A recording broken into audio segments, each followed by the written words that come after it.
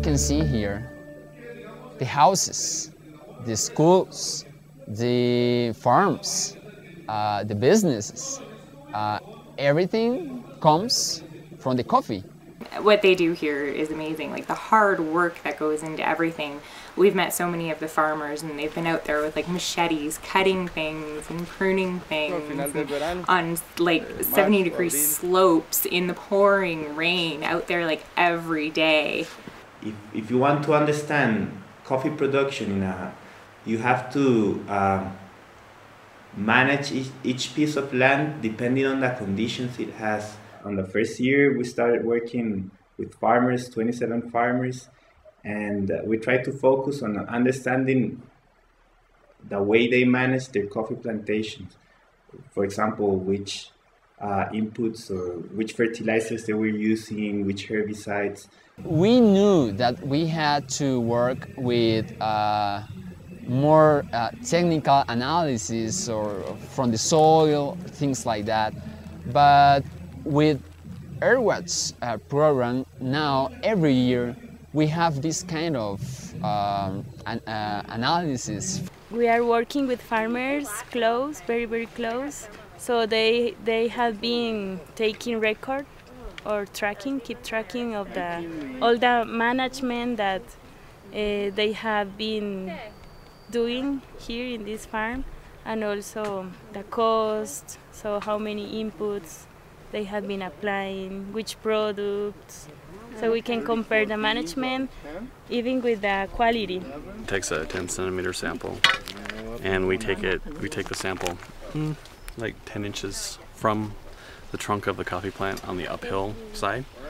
We measure the height of the trees, the number of orthotropic axes, which are the axes that have not been cut yet, and we measure the ones that have been pruned, or count the ones that have been pruned. We measure the height of the tree, count the number of leaves and berries, and flowers and buds. Nati takes the time to invite the farmer to join us. So we're working with the volunteers, the farmer is with us, and while we're doing our work, there's a conversation between both. Probably on the third day we were here, I got to speak with Jorge, who is a coffee farmer, and he explained to me in depth the process of planting the coffee and just what it's like to cultivate the coffee. And he just explained to me the whole process with this amazing pride. I mean, this was his livelihood and his life, and he and everyone in that community, that's their life, that's their world. And making that personal connection will probably change how I drink coffee forever. I never see people from other country come to my farm. So that's nice. I feel proud. And at the end of the day, they say, Felix, thank you for letting me work on your farm, which is nothing for me to let them work there. There was never a sense like this was a Starbucks trip, and this trip was about Starbucks. It did not have that feel at all. It was about the farmers, it was about the coffee, but being able to be here to represent Starbucks just in a personal way, and then just hearing the locals talk about Starbucks, I think really changed people's perception. Farmers don't have control over the price coffee is sold in the world market. That's out of their hands.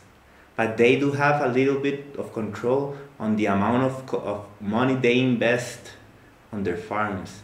And nowadays, with the increase in prices of fertilizers, if you can reduce the number of bags of fertilizers from I don't know, 9 bags per let's say per hectare, if you can decrease it to 7 bags, that means $200 less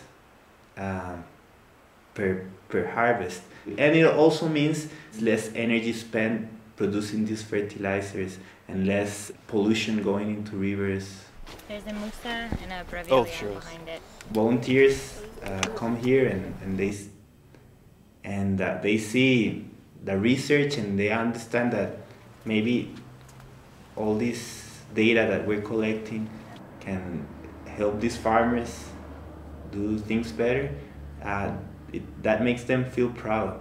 When they go to a supermarket, they can see not just a coffee, a package of coffee, but also they look farmers, they look natural resources, so they can see like not just coffee. It's really been something, like just very.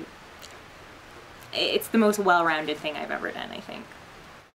Some problems can still be solved locally and can still be solved by the communities, but then there are wider or bigger problems that is time that we face them as a humanity, and we understand that we have to make joint efforts. I felt like I made a contribution to something very real and very significant, and that's what Starbucks. That's part of our culture. Partners want to make a difference in their communities and in their environment. It's actually one of the points of it's one of the guiding principles of our mission statement. And so just a very practical way to do that and to come back and share. I'm very excited to do that.